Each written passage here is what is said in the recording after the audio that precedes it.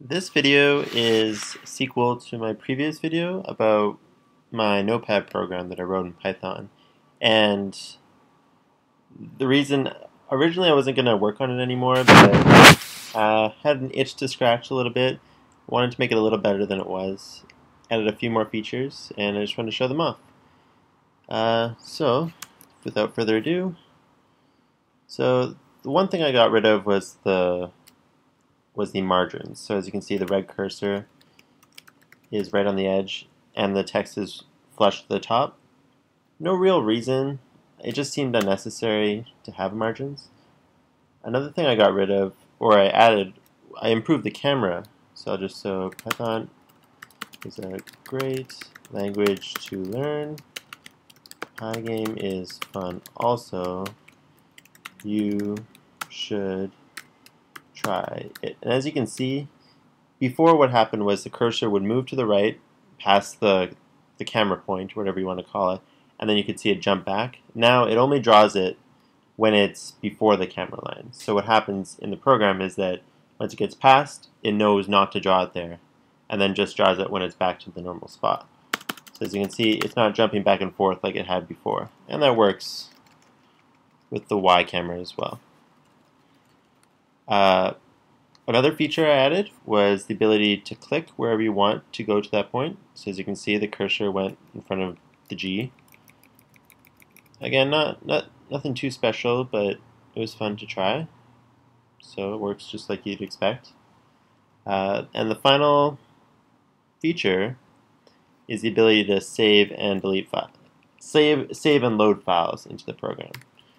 So why don't I just quit this so I don't have to waste the time deleting it. Okay.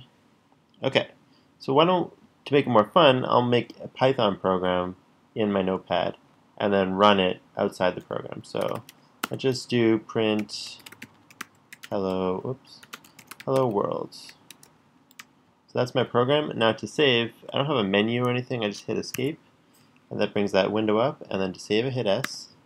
Now we just have to type in the directory. Obviously not the most practical ways of doing it for like an ordinary user. Most people don't think about directories or anything, but whatever. Python program.txt. Bam.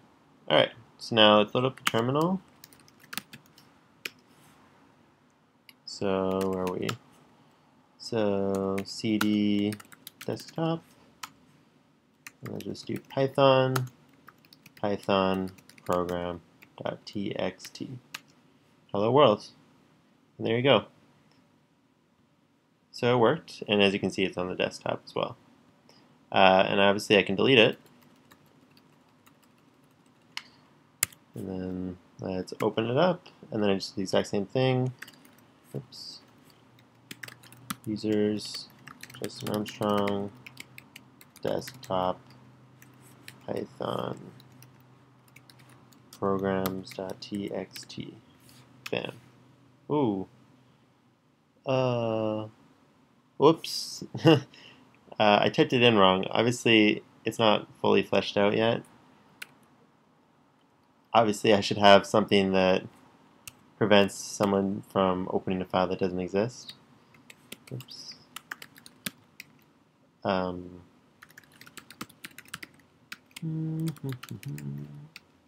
let's try this again. Python program.txt. Just press enter, and there it is. So I think that's all the features.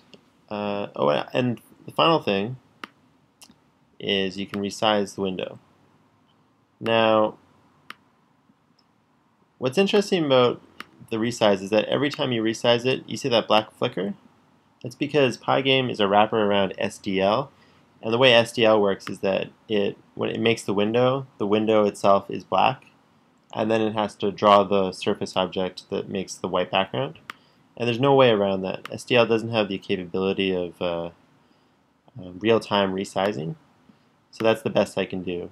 It's the same thing when it opens up and makes that flicker, but Pygame wasn't really designed for applications that aren't games, but this is more of an experiment to see what I can do with Pygame.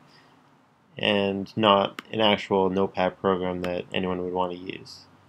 Yeah, so that's my notepad program, part 2, and I hope you like it.